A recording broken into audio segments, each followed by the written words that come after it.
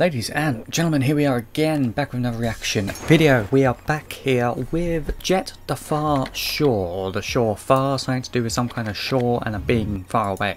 There we go, yeah, the Far Shore. It was shown at the PlayStation 5 conference. I don't know about this game. I think it's a newly releasing game. I don't think there's any game before it. I've certainly not heard of the word Jett before in the gaming world. Obviously there'll be a focus on graphics as per usual with this kind of thing, but let's have a look. And apparently we already pressed play. We have not. There we go.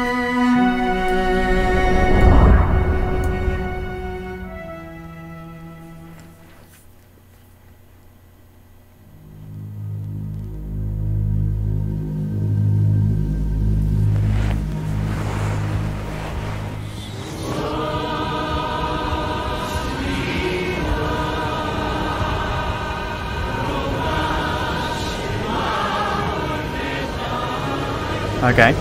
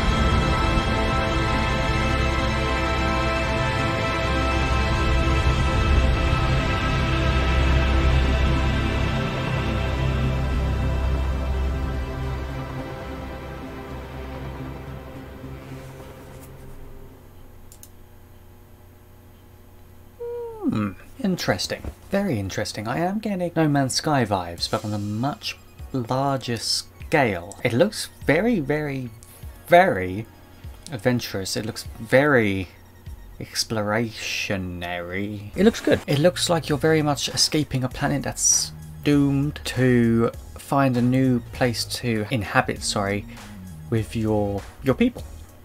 Bring your people to the stars, kind of like what humans are trying to do already. It looked huge, and there seemed to be a lot of emphasis around travelling this small little cruiser across massive landscapes. Mostly water though, so I don't really know what it's about, but by going through that I would say that it was primarily just vehicle based, so you're always in a vehicle no matter what, you're never actually walking as your avatar or character or person.